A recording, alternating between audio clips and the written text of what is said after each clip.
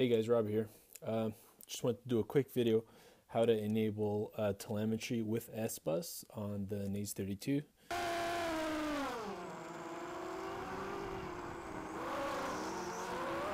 This is the revision 6 board, but I think it should still work the same with the revision 5. So this is the X8R. I took out the case because I wanted to make it a little bit smaller and lighter to fit inside the quad frame here. So basically the way I have this wired up is I have from the smart port on the X8R, so the smart port would be on that side. I have the signal wire. The signal wire is coming out of the X8R and it's going into you need to connect it to 2 pins on the Naze32. So you need to connect them to pin 5 and 6. So you got to do that first before you do anything. And also you need to make sure that the Naze32 is receiving power from in this case, power distribution board. So then you can get the telemetry being sent back to the taranis. Okay guys, so now I'm in clean flight, and if you connected it right, you should see the voltage right here showing your voltage and your consumption. To set this up, you go over here to the little arrow, or actually go to and if you scroll down, you have to make sure that you enable VBAT and current meter, and you have to enable soft serial and telemetry. So once you do that, save. The board's going to reboot. Now you're going to go back up here to the little plug. You're going to, now this is going to show up soft serial 1 and 2. You're going to, under soft serial 1, you're going to make sure that this says smart port. Okay, and then you're going to save. And it's going to restart the board again.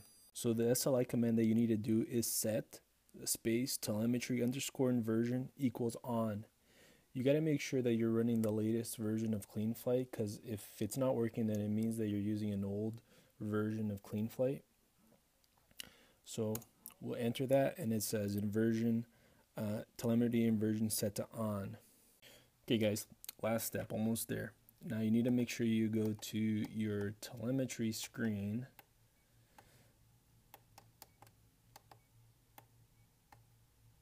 So under my telemetry, like in the old, with CPPM, before you used to set the voltage here, but that's not how you do it anymore with sbus, and especially on the new firmware of the taranis. You need to scroll all the way down,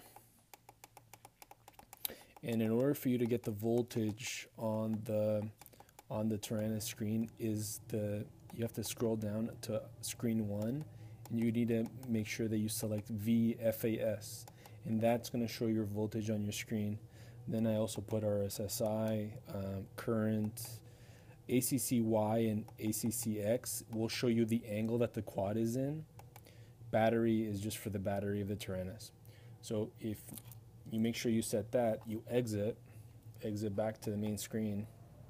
Now if you hold the page button, press it again. Now you see VFAS, it shows you the voltage. RSSI is 0 because I'm too close. And you'll see here, if I lean the quad, it actually changes the angle. So that's it guys.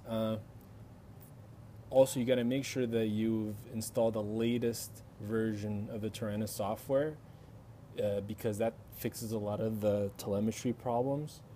And hope that helps you guys out there. If you have any questions, write them down below.